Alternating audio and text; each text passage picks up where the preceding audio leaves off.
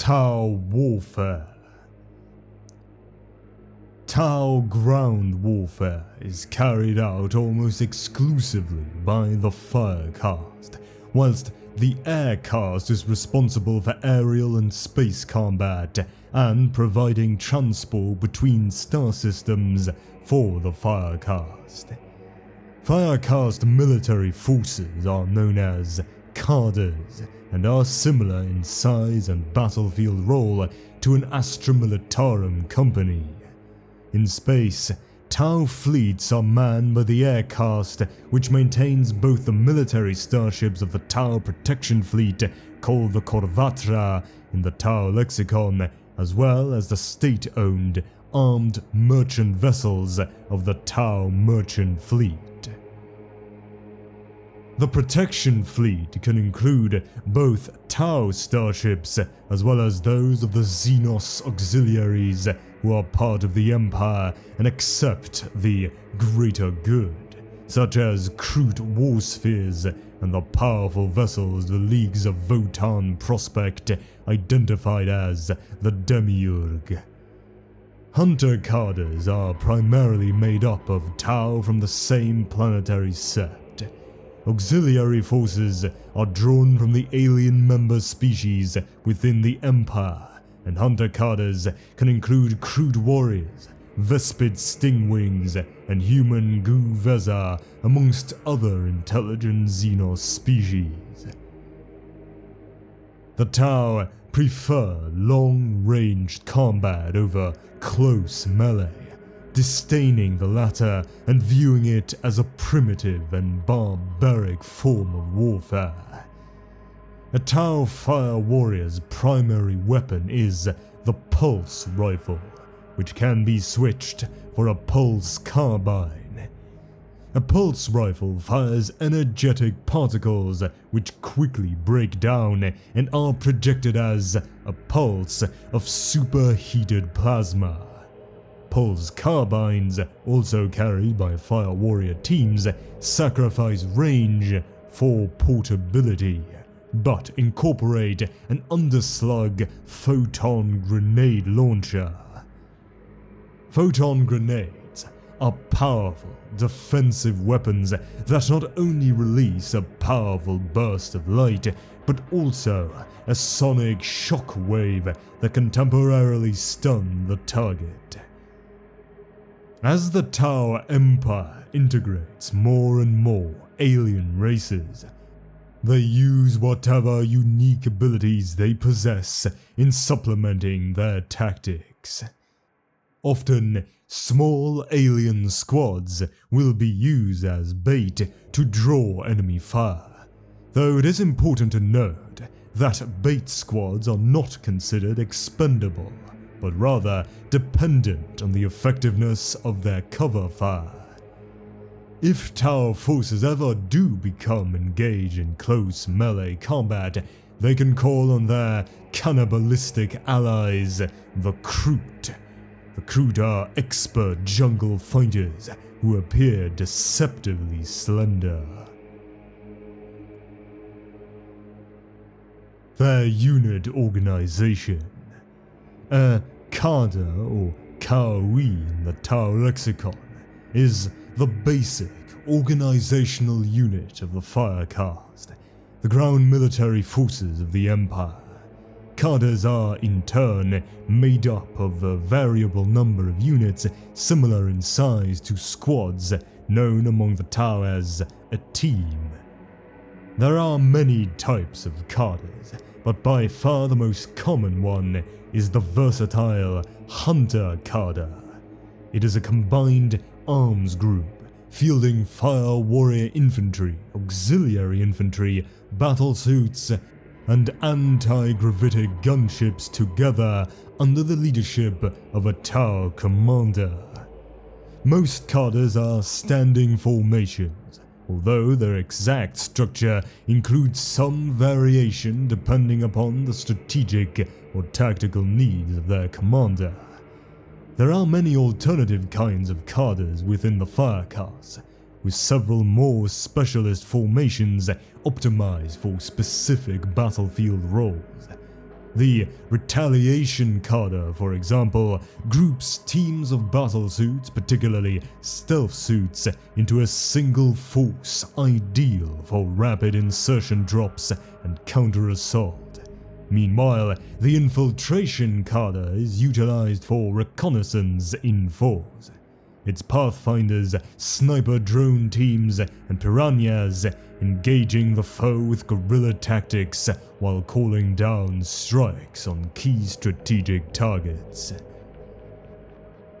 A Contingent, or Tio've, is a grouping of cadres similar in size to an Astra Militarum regiment, normally 3 to 6 in number, and assembled to prosecute a specific battle or achieve a particular objective. Such large forces will always include at least one ethereal, who is there to observe proceedings and offer guidance to the commander. The ethereal's role is vital, for contingents represent the marshaled military might of the Tau Empire and must be wielded with care. Only the vast star system conquering units known as coalitions or Shan'al are larger and more powerful. Firecast armed forces are deployed to protect Tau holdings or to destroy those that oppose the Tau Empire's enlightenment. In order to achieve success with their rapid strikes and ambushing firefights, Tau forces must be flexible and ready to work together. It is a Firecast mantra that every unit must operate in conjunction to fulfill the dictates of the greater good. This was just a small overview. Now I will go into more depths from smallest to largest. First up we have the teams, or the La Rua in the Tau lexicon. The smallest standard unit in the military's Firecast is known as a team, equivalent to an Astra Militarum squad. The most commonly deployed is the Fire Warrior team, the backbone of most Tau armies and the basic infantry unit. Each team of Fire Warriors consists of between 6 and 12 soldiers. All members of a team come from the same sept, and most likely have gone through Firecast Academy together. All teams have a team leader, although they can only earn the higher rank of Chasseur after extensive battlefield experience. Teams that serve together in the field often bond themselves through rituals, of which the most famous is the Talisera, which roughly translates to a type of communion or binding oath. Those who have sworn such an oath may address each other by their individual names and have vowed to support one another unto death. It is not uncommon for teams to progress together as well. Veteran Fire Warrior teams may even earn promotion to Chasseur together. Each might serve for a time as a squad leader for a different Fire Warrior team before the survivors are reunited as a crisis team. Then we have the Cadre, or Kawi. A cadre is a collection of teams joined under a single Tau commander and is equivalent in size to an Astra Militarum company. There are many types of cadres, but by far the most common one is the versatile Hunter cadre, as I mentioned before. It is a combined arms group fielding infantry, battlesuits, and gunships together. Hunter cadres are a standing formation, although their exact structure is variable, subject to change due to the tactical situation on the ground, the quarry they are hunting, the available reinforcements, or a commander's favored mode of attack. The core of most Hunter cadres is its Fire Warriors and other auxiliary infantry such as Kroot Carnivores or Vespid Stingwings, but these can be supported in a number of ways. Pathfinders scout ahead and mark prospective targets. Elite battle suits provide hard-hitting strike teams. Sniper drone teams pick off the foe's greatest threats, and hammerhead gunships use their deadly armaments to blast enemy armor or break up massed infantry attacks. The doctrine of Tau battle tactics is all about the efficient coordination of different groups. From the infantry to the battlesuits, the gunships to the aircraft, all must work as one to defeat the foe. The Hunter Cadre is fully integrated at the tactical level, so that all of its teams are considered to be part of the same fighting unit. There are a number of different cadres in addition to the Hunter variety, although they tend to be smaller in size and more optimized for individual roles. There are rapid insertion forces made exclusively of fast-striking battlesuit teams, infiltration cadres of pathfinders and stealth teams, and auxiliary reserve cadres, battle groups made entirely of allied alien warriors like the Kroot, Vespids, and Guveza. A particularly formidable group is the Armored Interdiction Cadre, a force composed entirely of hammerhead and sky ray gunships. Its heavy firepower is used to counter enemy tanks and is capable of toppling even the mightiest targets. During the High Fleet Gorgon invasion, Armored Interdiction Cadres blunted the Tyranid Bio-Titan spearhead, pitting shoals or squadrons of hammerheads against towering Hierophants flanked by the tank-sized Hierodules. And now, the Contingent, or Tio've. A contingent is a grouping of several cadres, normally 3 to 6 in number, equivalent to an Astra Militarum regiment. The most senior Tau commander is designated as Contingent Commander, and their own cadre is nominated as a headquarters guard. An ethereal might be present in such a force at cadre level, but there is always at least one present when a contingent is formed.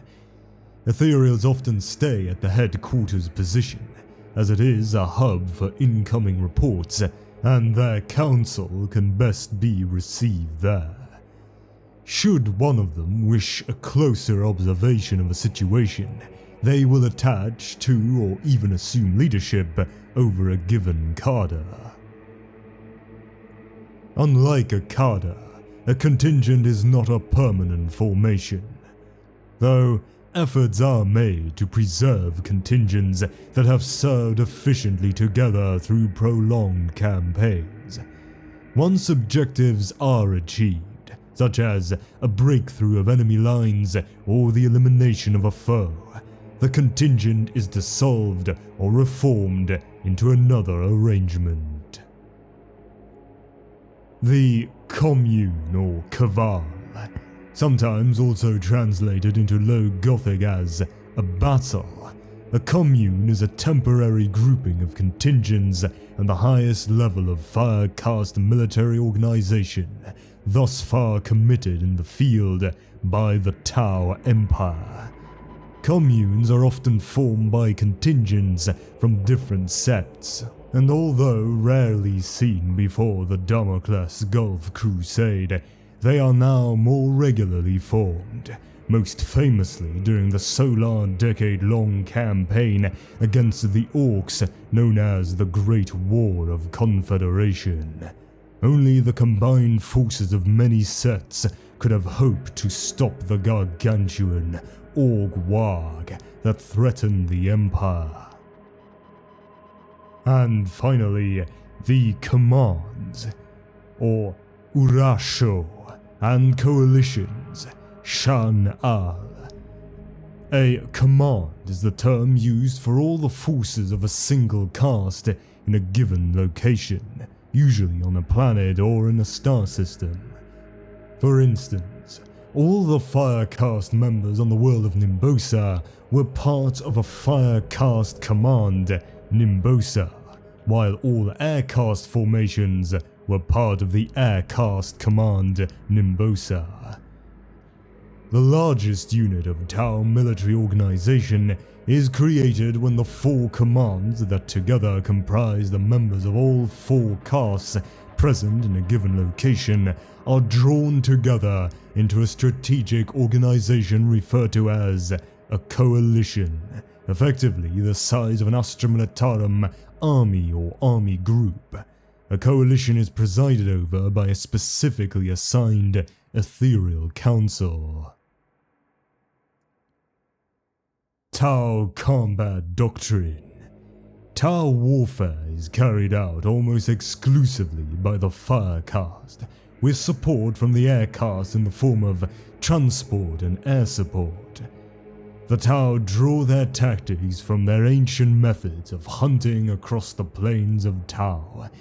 Each force is usually drawn from the same sept and is called a hunter cadre.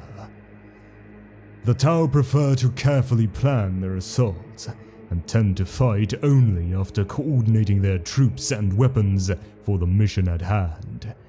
They prefer to fight offensively, concerned more with the quick destruction of the enemy force than the taking and holding of ground.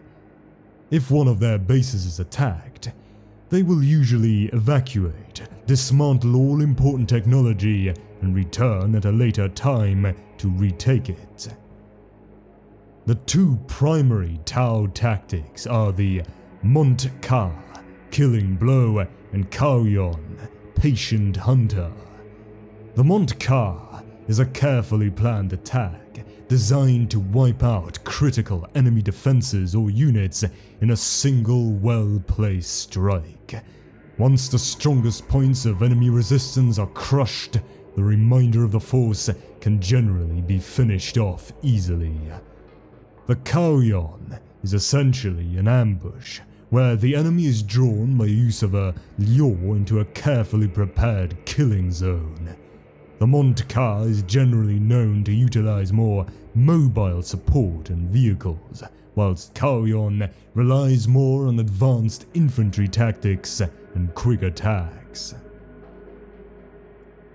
As Tau forces generally prefer ranged combat, they always use non-Tau alien auxiliaries like the Kroot for melee support. One commonly used tactic is when a squad of fire warriors stands in front of the task force, making use of the superior range of their weapons to soften up enemy formations. A squad of Kroot carnivores waits behind the fire warriors. When enemy units charge to engage the Tau in melee, the carnivores leap in front of the warriors to give them time to retreat to a safe firing position.